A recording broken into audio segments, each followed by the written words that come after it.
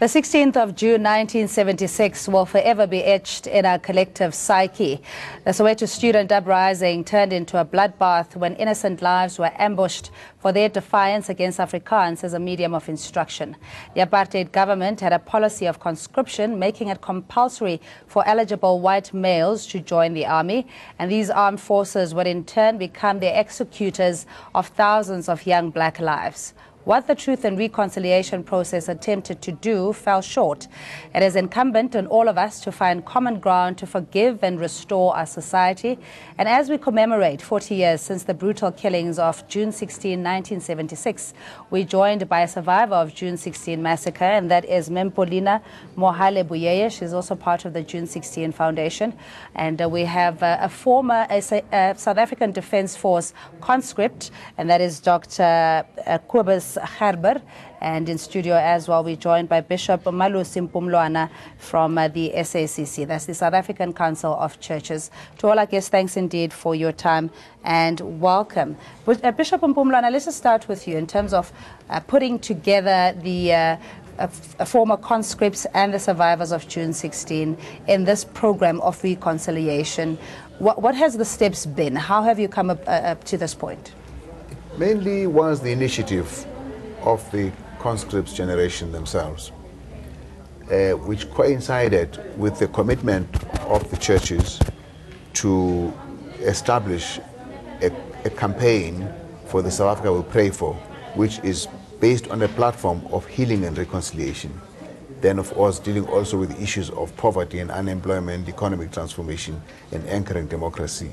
Now, those issues are all on this platform of healing and reconciliation. So, when the initiative came from the conscript generation to say, we were involved because the army it was the law to do this, and we would like to have a ministry to ourselves that enables us to fully reconcile and be part of a futuristic development of South Africa. And of course, I should add, and that I always had the perception that the conscripts were actually the shooters. No, actually, it is not the case. It was the police that were shooting in 1976. It was not the soldiers. But the soldiers did get brought in later as a backup to the police. And I remember that they used to man the roadblocks outside the townships. But most of the work was actually being done by the police. And so even though they did not do the shooting at the time, they would like to use this moment to acknowledge that they were part of a system that occasioned 1976, and would also like to say that because this is the rapture of South Africa, which in my view led to eventually having 1994, it makes sense that they should choose that moment to say, let's use this for our own peacemaking in society. Yeah, Dr. Gerber, as a former conscript, and I mean these are things that many of us will only read in the history books and not physically being able to visualize and experience the emotion and confusion of what a teenage boy or young adult had been forced to go into the army. Give us a sense of what it was like for you as a conscript in the army. I was in some sense fortunate not to be actually on the ground, but as a pastor of a church, I had to deal with the lives of young people and their trauma. Still being a very, very young pastor, I had to deal with the trauma of parents who lost a child in the conflict, and had to deal with the anger of both my congregants and the anger and the trauma of very, very dear black, colored and Indian friends whom I learned to know while a student. And that experience of just being pushed as the young pastor, bam, into this whole broiling pot of pain and anger just change you forever, that you can never be the same again, and you cannot rest until you see that there is reconciliation and healing. If I close my eyes, I see myself standing at graves, and I would not like my daughter or her children to be in that position ever. And Ma'am Pauline, just the opportunity to have to speak about those hardships and those experiences, because more often than not, it's treated as an event, and it's often politicized, and we're not dealing with the underlying emotion and the hurt that is still there. I mean, what is your gravest pain when you look back at June 16, 1976? My gravest pain is when we were attacked when we were still young, and trying to give a message to the Department of Education to say this Africans that you are feeding us, it's not conducive for us.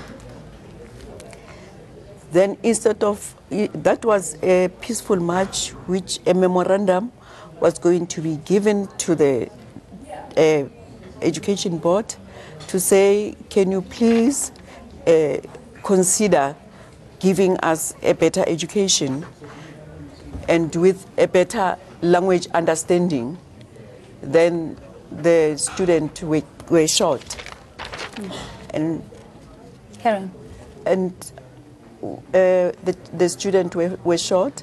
Hector Peterson fell in front of our eyes, and Hasten Ndlovu, and many others.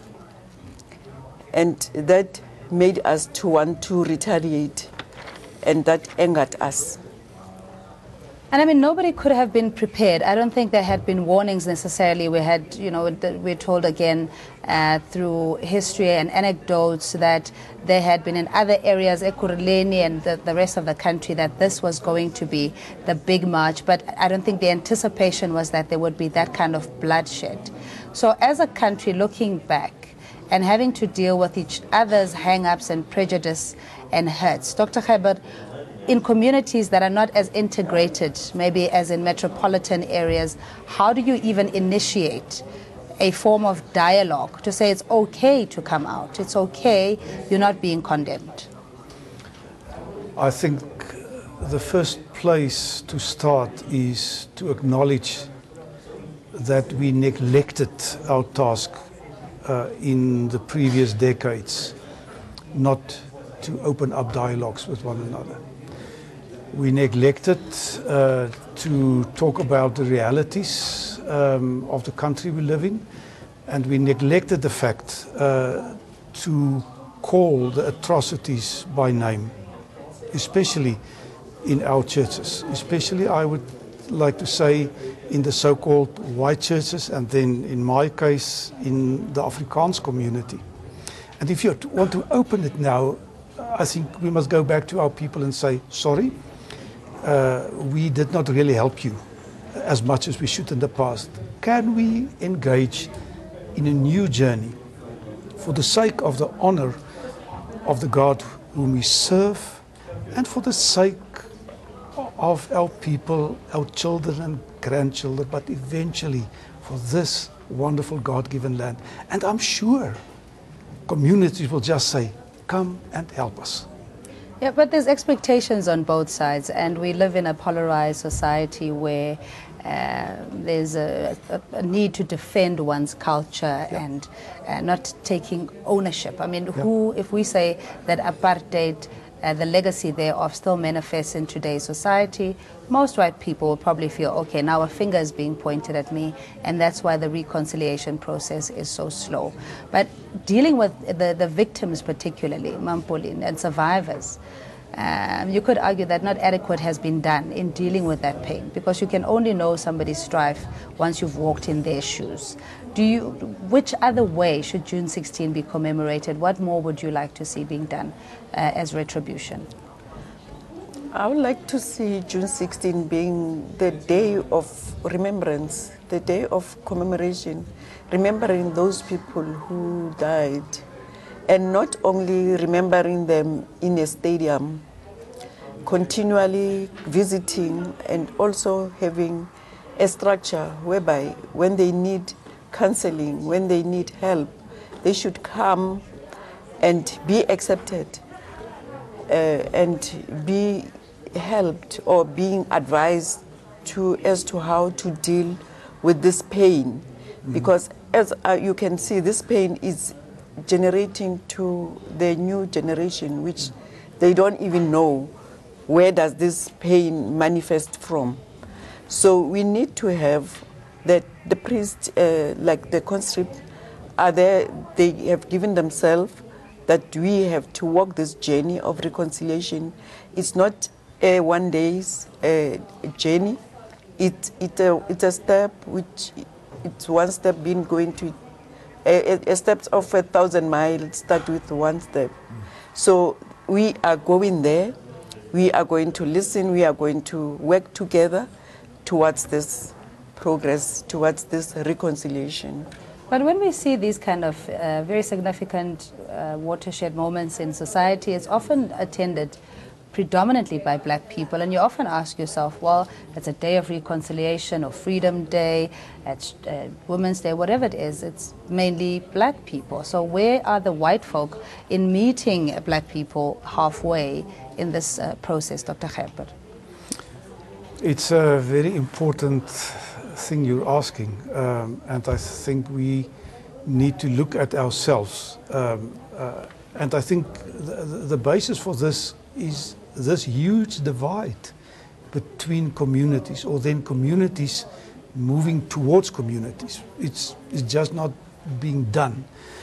And with the event of the 11th, we want to start in a small way to bridge it. And that's why we're really inviting the pink people all over the place. Please come to the Orlando Stadium on the 11th. Come and join us. Come and embrace others. Put out your hands. Help to bump over the dominoes for a new journey. And it's going to be difficult. The same, and we can come to it later, we're also moving to 16th of December as part of our process, where we want to invite black people, please come to the Voortrekker Monument. You see, and we need to bridge these divides. Bishop, I know that this is in its infancy and it's something to be lauded and commended, but you know, speaking of people that are believers of faith, of kindred spirit, it's a much easier message to receive. But those that have been intergenerationally been indoctrinated with the venom and spew of hatred, and still talking about the swart gevaar and what have you, we see this play out in social media, that racism is still very rife, whether we like to admit it or not, you know, being called monkeys as black people, etc. So how do you get the message to those that are not converted to participate in this process? You know, we're all trapped in our ghettos, in our mental ghettos. We have to find a way of breaking out into a new vision for society. And that is possible, but it has to begin at some point. I actually applaud the fact that no one actually had to go out and find the conscripts. They came out to find the churches to say, we need help. We want to make this journey. Now, often it is said that it is black people that are ready to reconcile and whites are not. But you know what? On all sides, there will be people that are not interested in reconciliation. But reconciliation is actually a prerequisite for effective post-conflict democracy. Because you can have the structures change, you can have government change, the political parties change. But if you do not change socially and economically at the level where people actually live and relate to one another, it's about relationships. How do you build the kind of relationships that are normal for a democracy? If that doesn't happen, you'll always have the problems of mistrust, of suspicion, of a very easily, you know, people, emotions are revoked. So what this is about beginning that process. It's not easy. It's going to be a process that's going to take time, and we want to walk the path. That's why we call it a journey towards the kind of society we will be proud of. All right, but the building relationships and the trust means that you have to dig deep into that which had divided you in the first place and deal with the prejudice and the hurt and hang-ups, Mampolin, at your lowest level of despair and hopelessness after the June 16 massacre. How did you overcome that which you had felt, I'm sure, towards the white soldiers or the white regime at the time? You know, it's a long journey, and I would like to thank also the TRC because we were like forgotten until the TRC came to the reconciliation. It's not starting now. It has been there. In fact, our country, let me just say, our country, it's a country of peace and it's a country of reconciliation. You remember when Tata Mandela was in prison, he reconciled, he forgave, you know. We have to walk in his shoes. For 27 years he was locked there. But he came out being strong, and being a Christian, he said, I forgive and I want to move forward. What's your heritage? What's your legacy in the bigger scheme of things in playing a part in this reconciliatory process? So what's your story? My story is to say we have to reconcile, we have to forgive one another, we have to move on. It's not for us, for our children. We're leaving our children who don't know apartheid, who don't know white and black. I remember my daughter was saying to me, Mom, you know, you have taken me to a white school. I'm half white, half black. I learned this from a white school. I learned this from you. So I'm sort of confused. Yeah. So my story and is to say, let us let this happen. Let us embrace one another and let us learn to forgive. We cannot forget. We talk about what happened. We remember what happened, but we move forward for the benefit of our country. We don't want to see this country being like other country where anger, it's rife and people killing each other like they are not human. Dr. Gerber, maybe you can give us a sense from the conscripts and those that were forced, in a sense, to take lives and to be in the firing line, and how they feel when they look back and that they had stolen destinies and dreams of young black children who were essentially children and who were posing no harm, but because of the position where the conscripts were, had to fire in the face of somebody who could potentially have achieved greatness in life. What do they tell you? There is a myriad of emotions. Anger, because what I was put through. Regret, because I did not refuse to do a national service. Pain, because what I did, and most of all, the ghosts, die spoken, which they carry inside them when they had to be in a conflict situation and shooting at someone. We have to deal with that. And you will know, and that's part of the pain that Pauline is talking of. After 1990, all parties of all conflict backgrounds were promised debriefing, psychological help. It never came, not from the old regime and not from the new. And we're now dealing with generations of people who have not been helped. So some of the anger and the backlash and the very difficult things we need to deal with as an Afrikaans community, as a white community, is because of what has not been done in a helping capacity to people. Bishop, do you think that this message would resonate, to say the conscripts and the white males at the time who were forced to go to the army were in themselves just teenagers, fresh out of school, and were forced to be in this particular position, and that it would not be a natural or inherent desire for them to be in that position. Do you think that from the victims and survivors' point of view, this message would resonate? No, most people wouldn't take it that way. And in fact, so much so that they hardly make a distinction between police and the army. It was all the system. All the security forces. Yeah. It wouldn't resonate in that way. Only in respect, when I think about my 19-year-old grandson, then I realized that they were really kids. But you see, you said something earlier about the ideologies, the values, and the beliefs.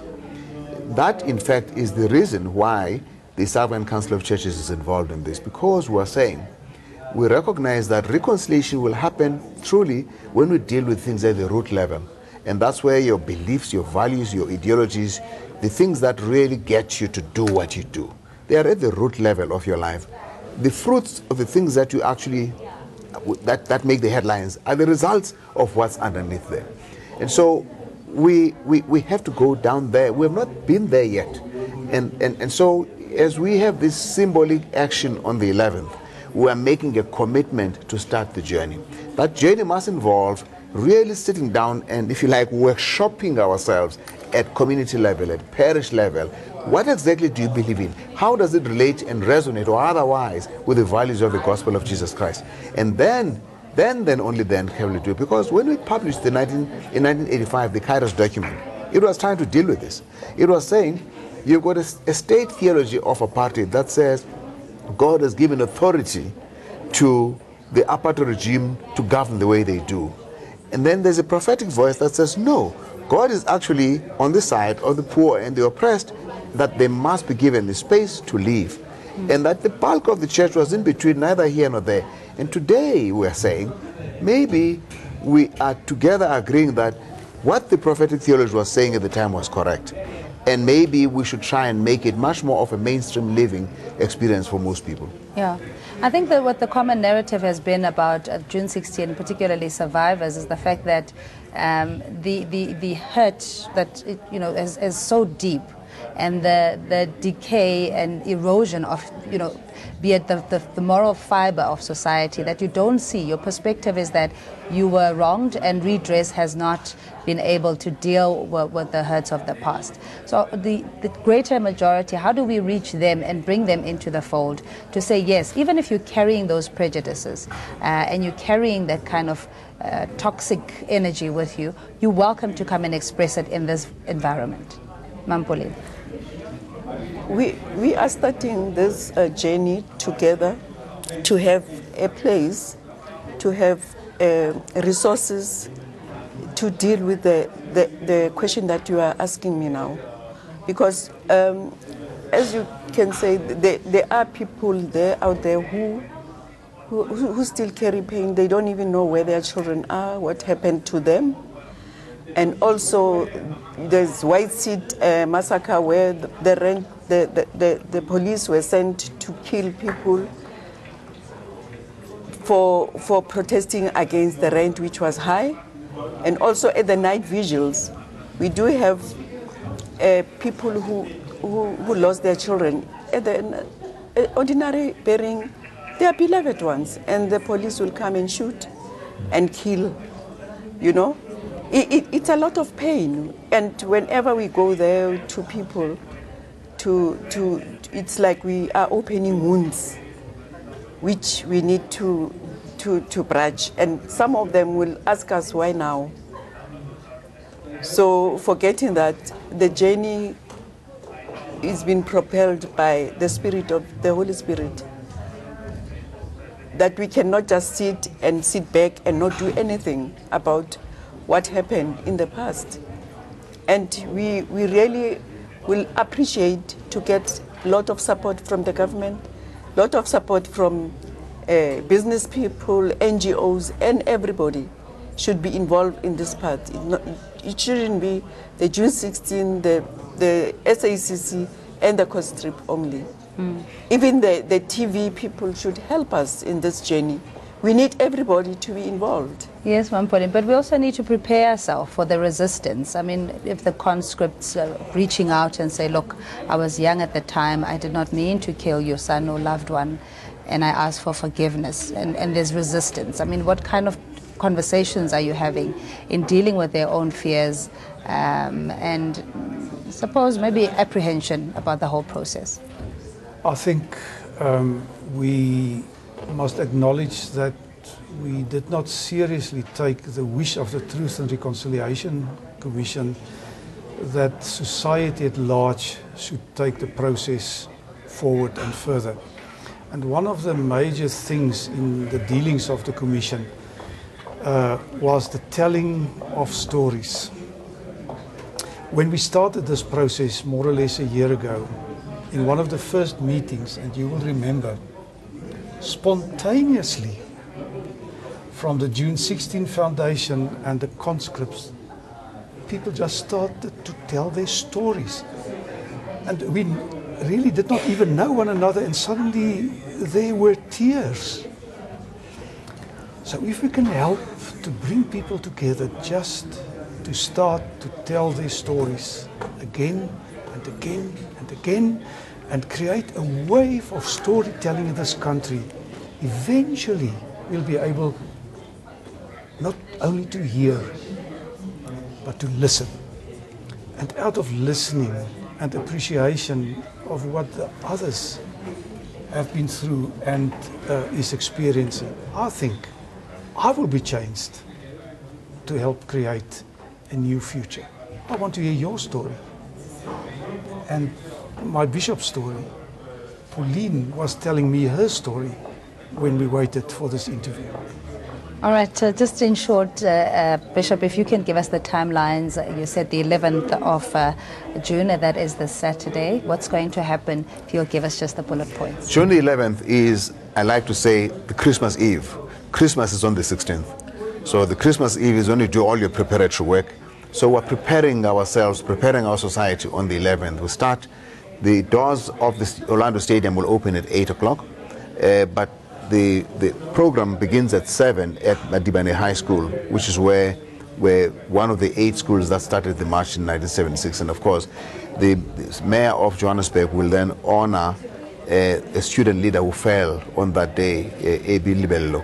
And so the process will go on. But of course, there will be lots of prayer, confessions, but there will also be a declaration that commits us to a future of equity for all. There will be music. We will be having the gospel, Soweto Gospel Choir, Milonji Kantu, Onbekamti Africans Choir, and Hot Sticks Mabuza, and Mzwake Mbuli. There will be some entertainment. But I want to say just briefly that June 16th is in Gauteng. It's not the only story. SACC works in different provinces. Each province might identify something different to rally around. Eastern Cape might say it's the Langa Massacre. Western Cape might say it must be Kugulu to 7. So we don't know. It will, as it spreads from month to month going forward, just like June 16th spread across the country, this too will. I thank you all for coming through today and really feel blessed and privileged to have you on the set. And that's, of course, the interview we're doing now regarding South Africa singing a new song as a build-up to June 16 as we commemorate 40 years since the 16th of June 1976. We're back after this.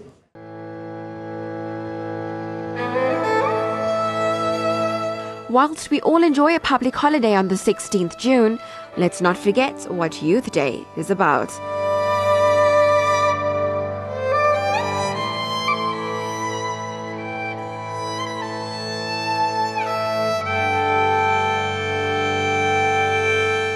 South Africa commemorates the Soweto uprising of 1976 on this day, a protest which was against the Bantu Education Act of the apartheid government.